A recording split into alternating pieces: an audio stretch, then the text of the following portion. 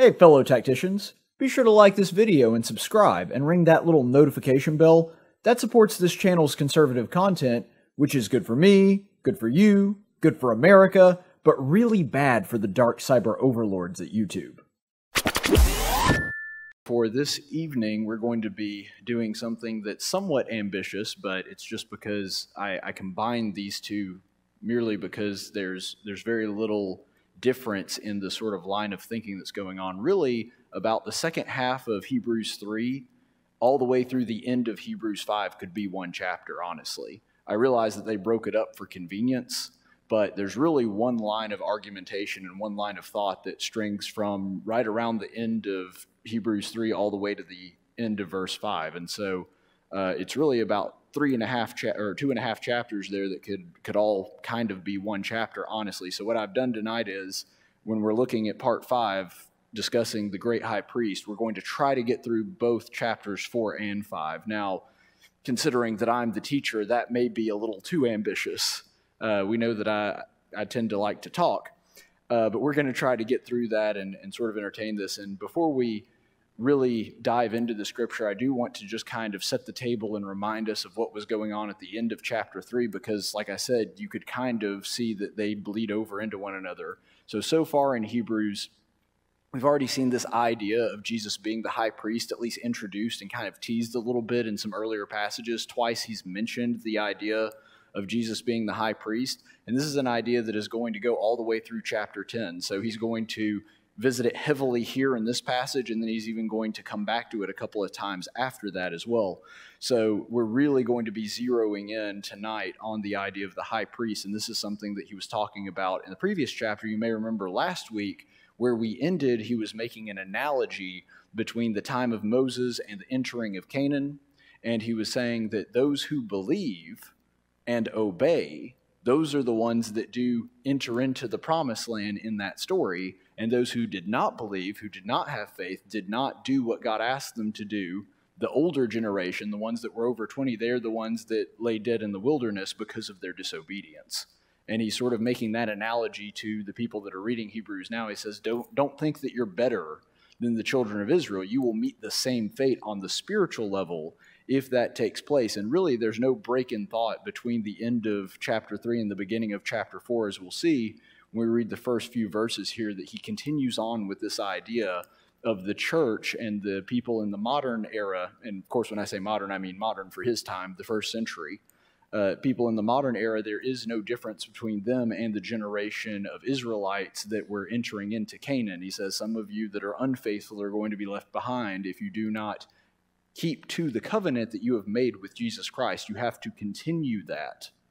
And so we see that continue in chapter 4, where the Hebrew author says, therefore we must fear if, while a promise remains of entering his rest, any one of you may seem to have come short of it. For indeed we have had good news preached us, just as they also did. But the word they heard did not benefit them, because they were not united with those who listened with faith. For we who have believed enter that rest, just as he said, as I swore in my anger, they certainly shall not enter my rest, although his works were finished from the foundation of the world. Now remember that we saw this exact same scripture from the Old Testament quoted last week. As I swore in my anger, they will certainly not enter my rest. And the Hebrew author is really attesting to that again. He's sort of bringing that same idea and that same line of thinking back up again, where he says, you will not be entering the rest if you do not have faith and obedience and continue on in the covenant that you have made with Christ. And it's really interesting that he looks in that phrase in verse 2 where he says, we have had good news preached to us. The fact that Jesus has come and died for our sins to offer us forgiveness and salvation, that is good news. Guess what? The Israelites also had good news preached to them, that they were going to enter the land, they were going to have God behind them, that they were going to have the blessings of a land overflowing with milk and honey, they were going to have prosperity, God was going to take care of them, they were going to be his special people that was set forth on this earth to bless all of mankind. Did that good news do them any good? not to the ones that didn't listen to it. And the exact same thing is being portrayed here. He's saying, you've had the gospel preached to you. That's a good thing. But if you don't do anything about it, if you don't change who you are, if it doesn't transform you, it's going to have the same effect it did to what we were talking about at the end of chapter 3 last week. You're going to be the dead body in the wilderness. That's what's going to happen here. And so he's drawing this correlation here very aptly, saying that it's great that you've had the good news preached, but it's not going to do you any good unless you actually heed it and listen to it and obey it, just like the covenants of old. And so if you look at verse 1 and it talks about the promise, I think it's interesting the way that this is worded, because it very much gives off the idea that the rest exists regardless of how people react to it. And we understand that. That makes sense to us, because if you are going with this analogy of the rest being the promised land, being the blessing of God's covenant, then we understand that with the eternal rest that is being discussed here in this passage, that there is a correlation between the two. Did the promised land cease to exist because the children of Israel were not obeying God's covenant? No, the promised land was still there. Like, it never changed. It was still a land of blessing. It was still a land of abundance. In fact, the Canaanites that were occupying it liked it a lot. That's the reason they didn't want to leave. So the promised land and God's rest are both concepts that exist and are there. The question is, do the people take advantage of it? And I do think that it's kind of funny that especially those that scoff at the scriptures, this is a very common criticism of God, about how God is so unfair. Well, a loving God would never send somebody to hell. Guys, the rest is there. The promised land is there. It's made available to us. It's a free gift. The fact that there are some people that refuse to take advantage of it is not God's fault. And so that's one thing that this verse really points out. There are going to be people that do not take advantage of God's mercy, that do not go through the process of becoming a Christian and knowing Christ and coming to the Father and living with Him eternally. That is going to happen. That's a reality. But that's not a commentary on God's fairness. Like, God has made arrangements for us. The fact that there are people that refuse to take advantage of it does not mean that God is unfair or unjust or uncompassionate. And in fact, this case is going to be made in this very passage. And one thing that I also do want to bring up, this correlation between the land being one of two things, this is actually something that's recurrent throughout the Pentateuch. And so I actually did a term paper on this last semester, this idea of land in the Pentateuch. I had an introduction to Pentateuch class. And the thing that I kept bringing up, because I kept seeing this theme occur over and over and over, is that you got two choices. You can obey God and have blessing, or you can disobey God and have curse. And that usually takes the form of, in the Old Testament, land. Think about it. Adam has literally the best land you can imagine. He is in the Garden of Eden. It is paradise. Then he disobeys God. What happens to the land? It says that the land is not going to yield its fruit to you, that it will yield up weeds and tares and thorns and thistles, and by the sweat of your brow will you work. And it goes on with Cain. Cain is enjoying the fruits of the good land, and then he kills his brother, and then he is cast out. He is an outcast, an exile. He is no longer the beneficiary of the blessing of land. And then we see that occur in the life of Abraham, Isaac, Jacob. It happens over and over and over again. There's this idea that if you obey God, the land yields its blessing. If you do not, the land no longer has that. And then it becomes clear later in the Old Testament that it's not actually the land itself, it's the spiritual blessing of God that is really important here, that if you are obedient to God, regardless of where you are, God's blessing is upon you. And we see that, for example, in later writings like Daniel, so on and so forth. This same idea is really what's being presented here in Hebrews, because he's calling back to this analogy of the children of Israel having this choice. They can live in the good land or the not good land. And it's all dependent upon how their relationship with God is. And so the Hebrew author is drawing this metaphorical correlation between you have the opportunity to enter into God's rest if you are obedient with him, or you could also have the reality of not having those blessings if you choose not to. And so he's really drawing on this symbolism that would have been very, very familiar to people in the Old Testament. Let's go on and read the next few verses in verses 4 through 7. For he has said somewhere concerning the seventh day, and God rested on the seventh day from all his works. And again in this passage, they certainly shall not enter my rest.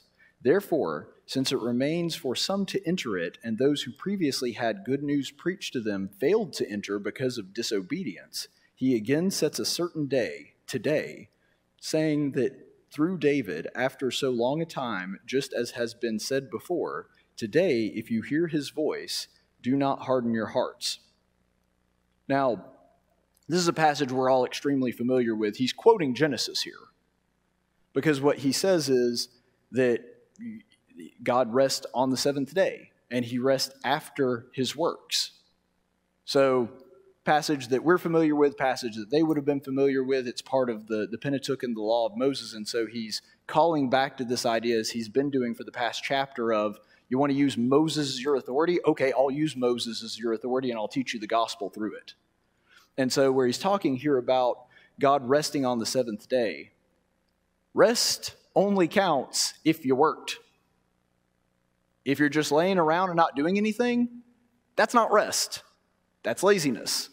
Rest happens after you have worked, after you have done something productive, after you have done what you set out to do. After that happens, then you can experience rest. And that's the thing that he's kind of harping on here is, if you want to enter the rest, you have to do the thing that God has commanded you to do. And so I find that he's using this he's using the words here in an interesting way. He's saying that there was a resting that happened on the seventh day.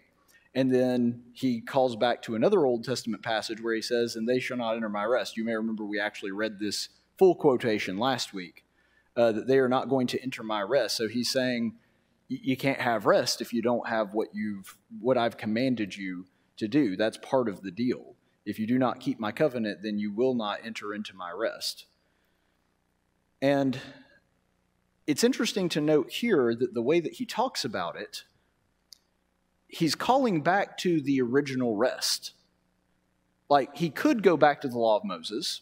We know that the Sabbath is there. It's part of the Decalogue, the Ten Commandments. And so the Sabbath is a very prominent part of Judaism. But he's going back even further than that. He's going all the way back to the original day of rest, the Sabbath day that God experienced after he had finished his creation, which the Sabbath, of course, is based on. We know that. But the reason I think that he's drawing back on this idea of the rest that happened the first time instead of going back to the law of Moses and the rest that happened under the law and the covenant is because he's trying to present this idea that we just talked about a second ago, that the rest is always present. The land of Canaan doesn't just go away because the Israelites were disobedient. The land is still there. It's that they didn't get to take advantage of it. And so, in the same way, he's calling back to God's rest being eternal. That's something that has always existed. That's something that God always had planned for his creations. The rest is an eternal concept. It was there in Genesis. We know that it existed right after he created Adam and Eve. The rest was literally the next day. That's when it was instituted, and then we see it again in the Old Testament crop up over and over. We see the rest of Moses because, of course, the Sabbath is a part of the law of Moses. We see the rest in Joshua because Joshua is the one who brings them into the rest that he is talking about, the Canaan land. And then we have the Sabbath actually, because this is a quotation of a psalm by David, then we also see the same rest repeated in the Psalms of David. And so you've got four extremely prominent Old Testament characters that he's hearkening back to. And so he's kind of playing on this idea that we see throughout Hebrews, is that he's referring to multiple periods in Old Testament history all at once, because he's trying to give them an all-inclusive picture of, if you want what the Old Testament has to offer, you look at Jesus, you look at the Gospels, you look at his teaching. And so if you want all of this idea of the Old Testament, the Old Testament is not the way to get there. You actually get there through Christ. And so he's quoting the Old Testament in that way as well, trying to make use of it so that they can understand exactly what is being discussed here. So let's go ahead and read Hebrews 4, 8 through 11. For if Joshua had given them rest, he would not have spoken of another day after that. Consequently, there remains a Sabbath rest for the people of God. For the one who has entered his rest has himself also rested from his works, as God did from his. Therefore, let's make every effort to enter that rest, so that no one will fall by following the same example of disobedience. Is anybody here reading that out of the King James? Is anyone using a King James? Wow, really? Nobody? I was really expecting at least one person to have a King James. Okay, well, I was going to ask this question, but since no one seems to have a KJV on hand, if you look in verse 8 there, where it says, for if Joshua had given them rest, if you look in a King James, it actually says, for if Jesus had given them rest. So why is the name Jesus there in an older translation like the KJV?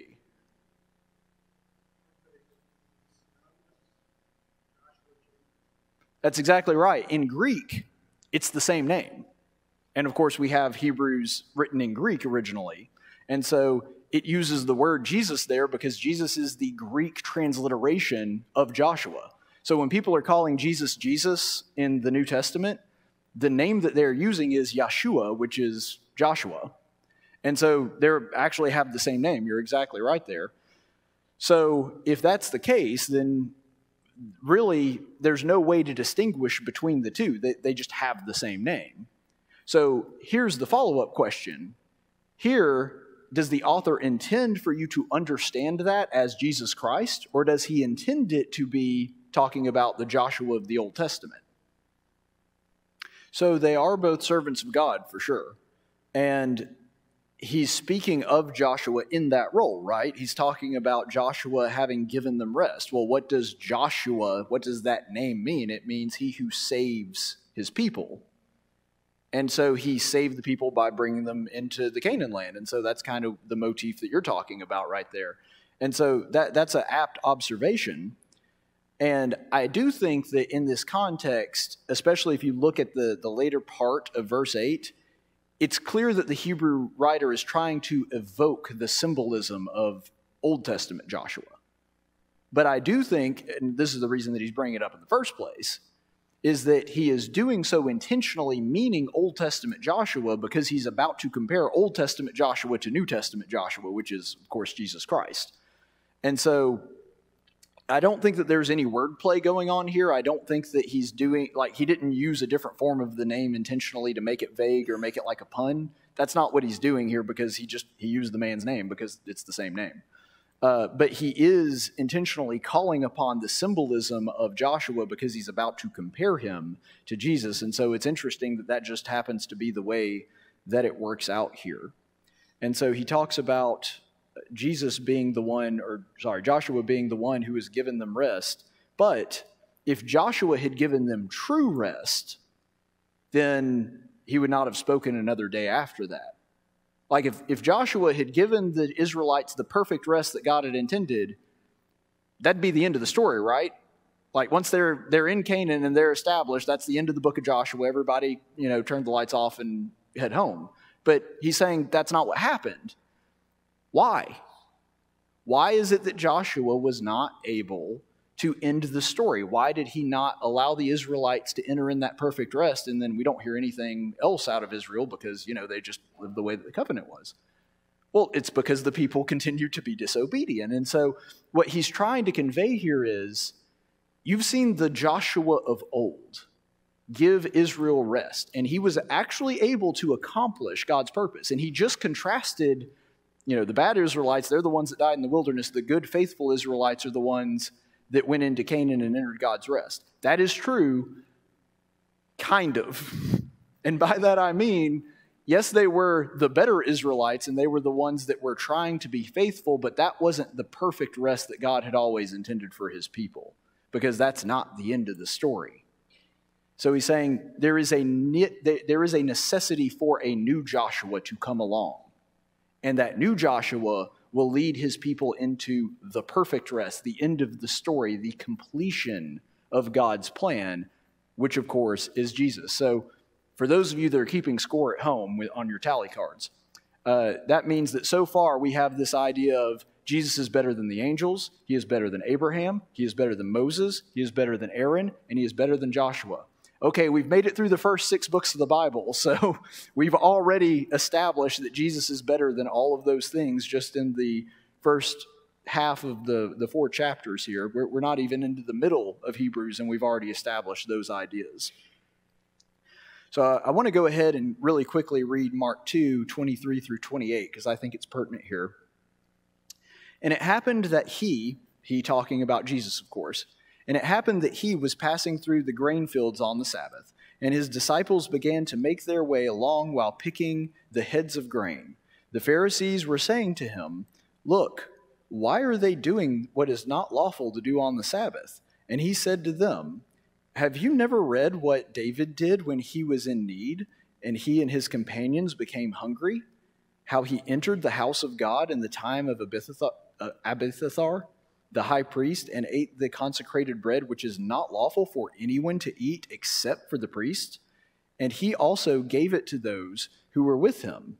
Jesus said to them, "The Sabbath was made for man, and not man for the Sabbath.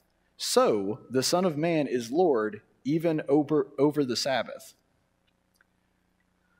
Now, I don't want to get super technical here, but there is a running theory in theological circles of academics that Jesus was really not the Christ, and he was just like a wise teacher, and his apostles kind of really embellished and romanticized and sort of made him into Christ afterward, and that only continued to get more legendary as time went on. And so this is the same line of scholarship that thinks that Hebrews wasn't written by Paul or any apostle, and it was probably written like around 100, 120 AD. And so the argument goes that the reason that you have passages like the one that we just read in Hebrews, where it's talking about Christ being better than the angels, higher than the angels, better than the Old Testament, that's all that embellishment stuff that happens after what's known as the high Christology comes into place with the Hebrew author and the authors. And they say that you can look in the New Testament and see that the old writings from the New Testament have this very low Christology. They have the more real Jesus, and then Jesus becomes more fantastical and mythological and legendary the later writings that you read. Except what we just read in Mark, which, by the way, they argue is the earliest of the Gospels and one of the earliest books ever written in the New Testament. Jesus just called himself Lord of the Sabbath. And we see exactly the same Christology that occurs in Hebrews. And so this idea that Christ just sort of got mythologicalized, I just made up that word, this idea that he just sort of became this more fantastical, legendary person the longer his legend grew, there's just no truth to it. We see exactly the same language used in the early New Testament books as in the later New Testament books. They may flesh the ideas out a little more, but the concepts are still there in the earlier New Testament writings. Now, I contend that Hebrews, of course, is much earlier anyway, but even if I didn't, this idea that the high Christology developed over time, there's just simply no truth to it. This idea that Jesus is Lord of the Sabbath and the Son of Man, these things are all there from the beginning. And the Hebrew author is specifically calling back to this passage, which the people that are reading this would have been familiar with, because Hebrews does come after the gospel, or at least the earliest gospels are written, probably somewhere close to around the time that John is penned. But regardless, when we're looking at that, we see this continuation of it. And so the high Christology is there even from the beginning. And so this idea that Jesus is Lord over the Sabbath, that he's the one that gives mankind rest. And of course, this idea that Jesus is the one who instituted the original Sabbath even back right after Adam and Eve were created. That's something that is being talked about in Hebrews, but the concept of that didn't start in Hebrews, it started in Mark. It came from Jesus' own mouth. And so this isn't just inventing some kind of mythology later on. This is something that Jesus asserts even during his lifetime. And I do want to ask this because I think it's a really fascinating thing, and I don't want to get too far off track. But in this story where he talks about Lord of the Sabbath, I want to explore just for a second what that means. What is Jesus talking about when he's saying, I am Lord over the Sabbath? Is what Jesus saying here, because I think this is the way we often interpret it, is he saying, I'm the Lord of the Sabbath, so I can break my own rules if I want to? Any thoughts on that? Is that what Jesus is saying? Okay, he didn't break any rules. How did he not break the rules? Didn't he just violate the Sabbath? He worked on the Sabbath. He gathered grain. But are they really, though? Because it is actually commanded in the law of Moses that you're not supposed to work and harvest on the Sabbath. Like, I agree that there were a lot of extra rules where that analysis would pertain to this, but is that actually what's happening? Because in the Pentateuch, it does say you're not supposed to gather grain on the Sabbath. Yeah, that's exactly right. He's drawing this contrast between himself and David, and he's like, you guys wouldn't dare say anything bad about David, but here's an example of David actually doing something that clearly violates God's law. And what you were saying about Deuteronomy is correct, that you couldn't, what they're talking about is you couldn't go out with a sickle and harvest grain with a tool and bring up big bushels of it to store in a barn. That's what is being talked about in the law of Moses. That's not what Jesus was doing here. The Pharisees were trying to catch Jesus in a technicality, which, if you look at the technicality, actually he wasn't breaking it. So if you want to understand exactly what Jesus is saying here, what that rebuttal of being Lord of the Sabbath means, there's a great analogy that I have. For those of you that know me, you know I'm a huge fantasy nerd. So I love Lord of the Rings. It's one of my favorite books. And J.R.R. Tolkien, who wrote Lord of the Rings, a lot of people don't know this. His original draft of the first Lord of the Rings was rejected by an editor. And the reason that the editor rejected it is he said, you spelled dwarves wrong. It's supposed to have an F. According to the Oxford English Dictionary, you wrote it dwarves with a V. And Tolkien looked at him and said, sir, I wrote the Oxford English Dictionary. Don't correct me. That's what Jesus is saying here. When he says I'm Lord of the Sabbath, he's not saying, look, I can break my own rules if I want to. He's saying, you're going to cite the Sabbath to me? I was there when the first Sabbath happened. Now, he doesn't go into that level of detail, but that's what he's saying here. It's very similar to that scene. I'm going to use another fantasy reference here. In The Lion, the Witch, and the Wardrobe, where the White Witch says that she has to have blood, and she's correct in this, by the way, in order for the law to be fulfilled. And she cites the deep magic, and Aslan says, don't cite the deep magic with me. I was there when it was written. And so that's what Jesus is saying here. He's saying, you guys don't understand. I'm Lord of the Sabbath. I instituted it. I know what the rules are. I didn't break my own rules. And so this same idea that is being presented in Hebrews of him being Lord over all things is present in the Gospel of Mark. The Hebrew writer isn't going back and retroactively elevating Jesus to some lofty pedestal he never put himself on. He is asserting and affirming the teachings of Jesus Christ that were left behind by him from his own mouth. So let's look at the next few verses, 12 through 13. For the word of God is living and active, and sharper than any two-edged sword, even penetrating as far as the division of soul and spirit, of both joints and marrow, and able to judge the thoughts and intentions of the heart. And there is no creature hidden from his sight, but all things are open and laid bare to the eyes of him to whom we must answer. Okay, so he uses this symbolism of a sword. Why is a sword useful? What makes a sword a useful thing to have? Okay, you can use it to attack someone. You can use it for defense. It cuts. These are all good answers. It is pointy. Well, depending on the sword, some just have a blade without a point. But yes, most of the time you can use them for stabbing. So a sword is useful for all those reasons. Why is a sword dangerous? Exactly the same reasons. The sword is both useful and dangerous for exactly the same reasons. And the Word of God is the same way. God's holiness, His judgment, is both good and terrifying for exactly the same reasons. Because of what is being talked about in this passage. It penetrates the division between sword and spirit, the joints and marrow. It judges the thoughts and intentions. Now, that can be a really good thing, right? Because we all know that there have been times where we had thoughts and intentions where our actions appeared to the outside observer as though they were not good, but actually they were. And then there's also times where our actions to outside observers appeared to be fine when actually our intentions were not all that pure. And so the fact that God's judgment sees through all that makes it just and right and good, but it also makes it terrifying because it will uncover things that you don't want uncovered.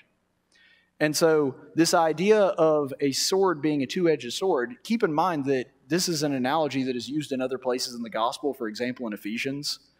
The Word of God, wielding it as soldiers of Christ, which we are commanded to do, is good, but we also must be aware of the fact that it is a dangerous power as well, because it is going to be the same standard by which we ourselves are judged, by which our own actions are uncovered and shown for what they really are. And so let us never forget that in the same way that a sword is dangerous because it is useful for the same reasons, the Word of God has those same qualities as well. And with God, I think the reason that it is even scarier and the reason that this sort of symbolism is being used here is because we understand that God is actually perfect. Like, we're not being judged by another human being because that's scary enough, right? It would be scary if it's in the very formal sense of like we're on trial for a crime we committed, or if it's just, somebody judging our actions. That's a scary thing to have to deal with. But at least we know that the other person is also flawed and has problems and might be able to, somewhat empathize with our plight because of that. God doesn't have any of those things. Yes, He is wise. Yes, He sees all things, but He is also perfect. He has no sin. And because of that, standing in judgment before a just God is terrifying. This idea of everything being laid bare before Him. Well, that's something that scares us as humans and should, right? I mean, the first thing that Adam and Eve did when they realized they were sinned, they realized they were naked. Why? Why is that important? Why would that be correlated with one another? Because they understood they were vulnerable. That's what happened when they partook of the knowledge of good and evil. Once they had knowledge of evil, they realized, I'm vulnerable. Things can happen to me. And that's what happens when we stand before God when our conscience is not innocent. That we understand that we are vulnerable and that we are going to be judged. And that's why this concept is terrifying. But here's the answer to that. And we'll pick up in verse 14 through 16.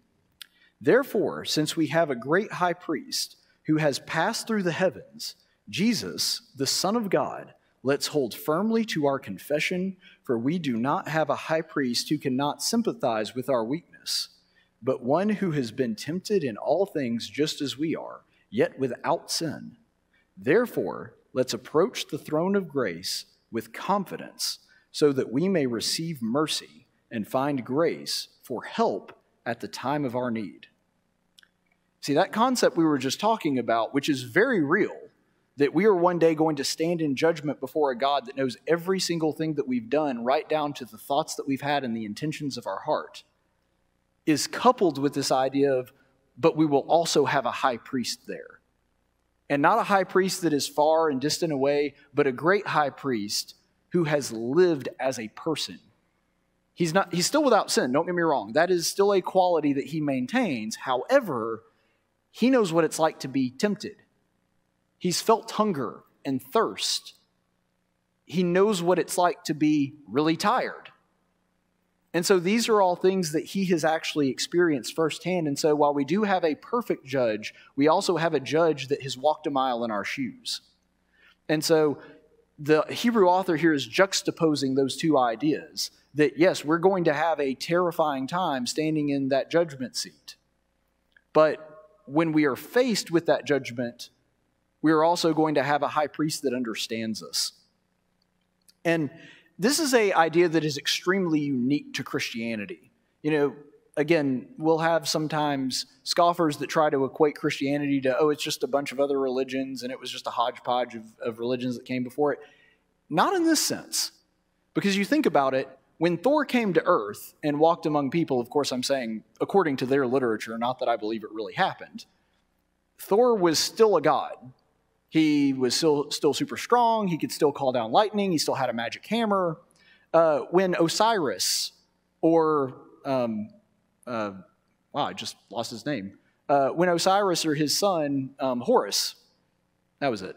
The Egyptian gods, when they walked on earth, which, according to the stories they did, they retained all of their godlike abilities too. They were still super strong. They still had amazing foresight. They had all these abilities that humans didn't have. Hercules is the one that is usually equated to Jesus the most because he was at least half mortal. But he was still super strong and basically immortal and seemingly much more clever than everybody standing around him, and he still had the favor of the gods on his side. And so he was never really truly human either. Jesus was. He, as the Colossian writer will say, emptied himself and became human and experienced humanity. Did he have miraculous powers? Sure, but did he ever use them for himself? I don't recall any instance where he used his miracles to do himself. In fact, the one time that idea is brought up, he rejects it and says no. And so he experienced with fullness what it was like to be a human. And as this passage points out, he is a high priest, which means he is the one who, just like the high priest of old times, passes through the veil to be directly in God's presence. That's what happened on the Day of Atonement, is the high priest, the one time a year he could go and approach God's presence in the Holy of Holies.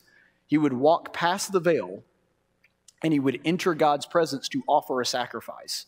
That's exactly what Jesus did for us, except instead of the physical temple here on earth, he did it in the spiritual temple. He passed through actual death, made himself a sacrifice, and stood directly in God's presence to offer atonement for our sin.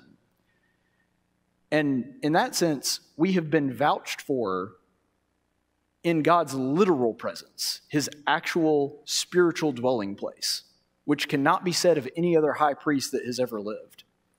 And this idea about him being a high priest that has dealt with temptation, there's a fantastic analogy that is given by C.S. Lewis about this.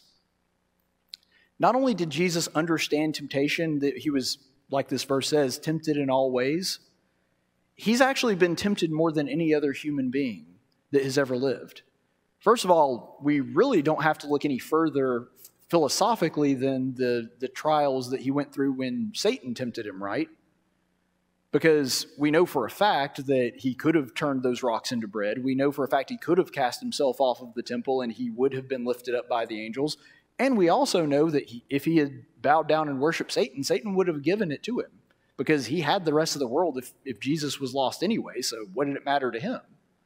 And so he had all those temptations that we've never had to deal with.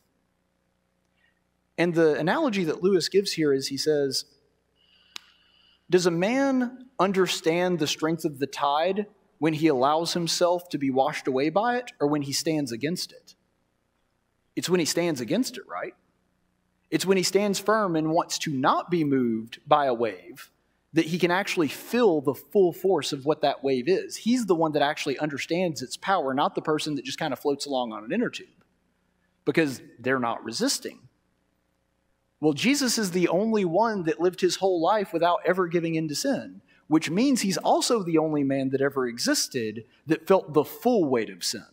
We feel a lot of it, but at a certain point, all of us, at one time or another, we give into it. We just let it wash over us. Jesus never let that happen for the entire 33 years that he was here on earth.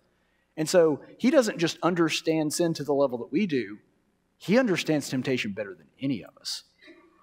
And that is the advocate that we have going to God and making our case before him.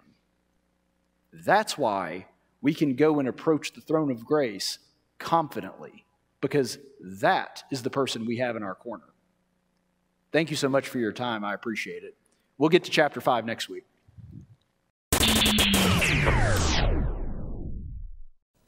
Ever wonder where Superman gets his incredible powers? Some people say it's the yellow sun of Earth, but I think it's because he subscribes to this channel and likes my videos. Now, I'm not saying that if you subscribe to my channel you'll necessarily wake up tomorrow as a super strong, nearly invincible alien, but it definitely doesn't hurt your chances.